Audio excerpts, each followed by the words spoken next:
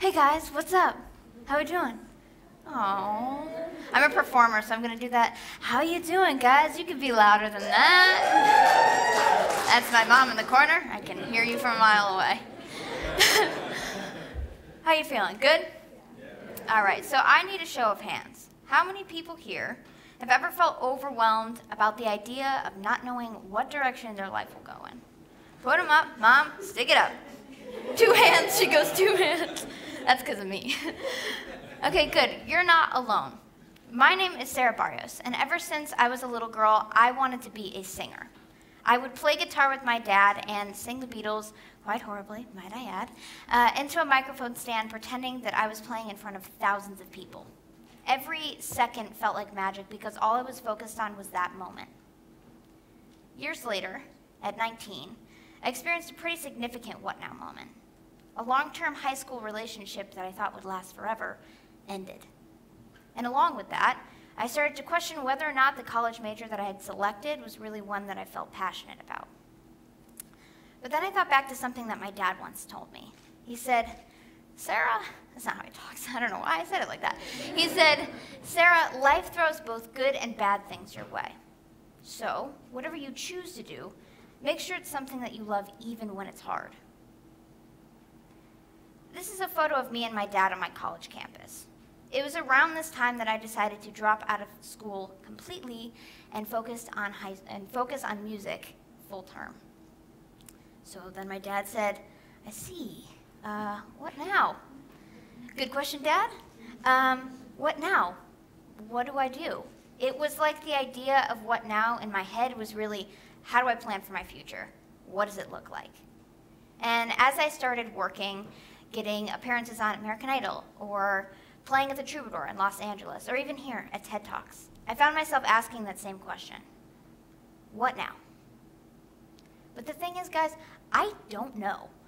I have no idea if I will get a record deal or get to perform on a TV show.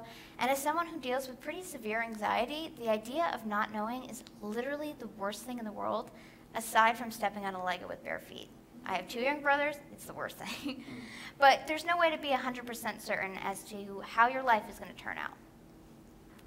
Today, I am a 22-year-old singer-songwriter and musician. I've learned to embrace the idea and the question of what now with all of its potential uncertainty and live in the present moment. And I offer that to you guys. What now? What can you do right now to help you achieve your aspirations? Can you set goals? Can you make schedules? Can you reach out and actively ask for help? I personally am a lists person.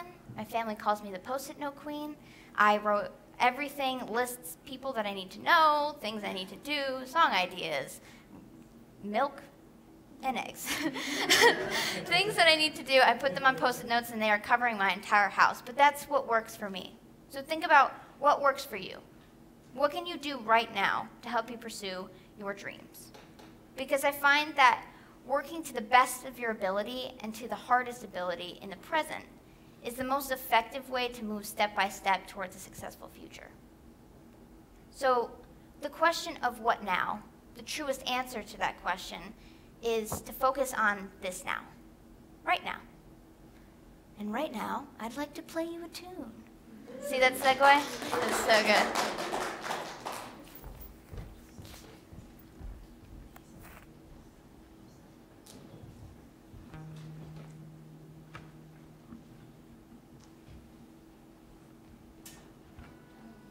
When they were setting up my microphone, I had to keep bringing it down even shorter and shorter. So I'm 22, but I have the body of a 14-year-old boy, so a win. So this song is an original song. It's called Declaration of Love, and it's kind of about the idea of the fact that being kind to people is kind of taboo now. It's weird, I don't know what is going on. But the idea of being nice to people is kind of taboo, and I kind of mixed it with the idea of, if you, for example, my brother had a birthday the other day, and I didn't wish him happy birthday online. If you didn't wish them a happy birthday online, do you really love them? No, probably not. It's that idea of, in order to have a relationship with somebody, you have to be talking online to them. And so I wanted to kind of incorporate that. So this is Declaration of Love. I'm going to stop talking now.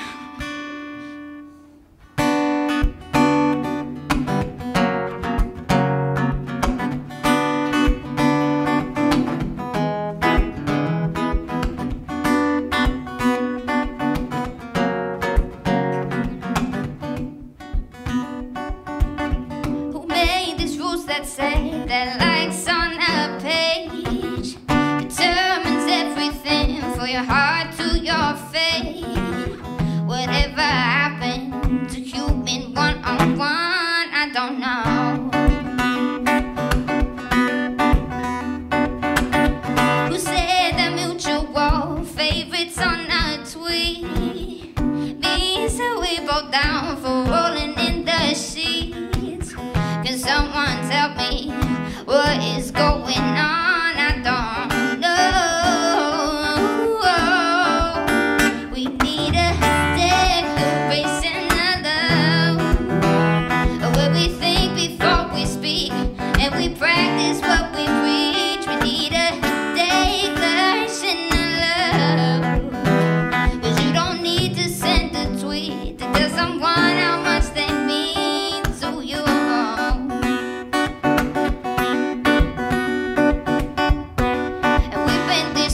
For some damn time, telling each other you're always wrong, I'm always right. Whatever happened to human one-on-one, I don't know. We need a declaration of love, where we think before we speak, and we practice what we preach. We need a declaration of love, 'cause you don't need to send a tweet to tell someone how much they mean to you.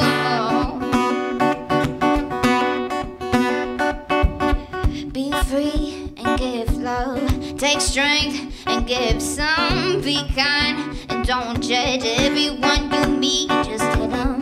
Be free and give love, take strength and give some. Be kind and don't judge everyone